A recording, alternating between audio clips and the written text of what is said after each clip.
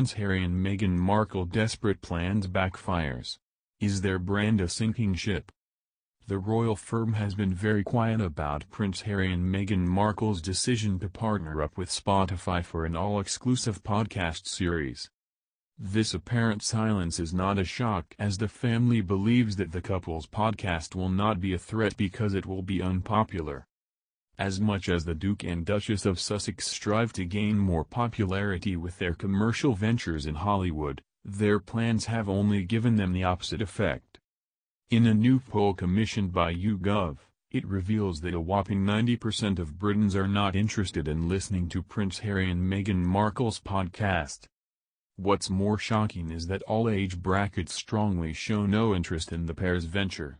The royal duo's popularity has taken a plunge in the past months, which has been strongly interpreted by royal experts as the nation's disapproval of their exit. A breakdown of the poll showed three options: I am very interested, I am fairly interested, and lastly, I am not very interested. The 95% age group of 65 and above voted on being uninterested, followed by the 50 to 64 age bracket at 95%.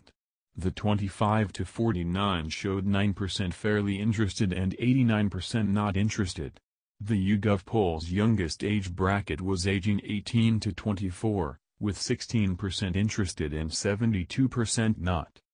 This shows that Britain's older age population has no regard for Prince Harry and Meghan Markle's podcast news. The younger age bracket sees a small spike in the interesting section but not big enough to boost the popularity of the two.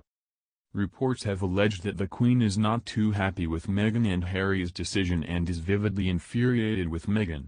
The reason behind Her Majesty's dislike of the couple's podcast deal is the confidentiality that may be lost in the process to increase their listeners.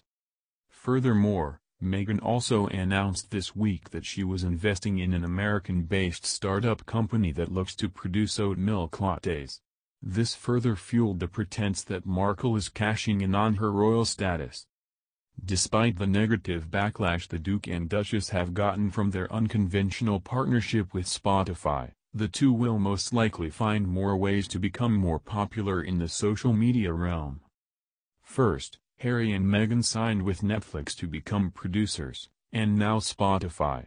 Who knows when the pair will stop? They have yet to celebrate a year since their exit from the firm.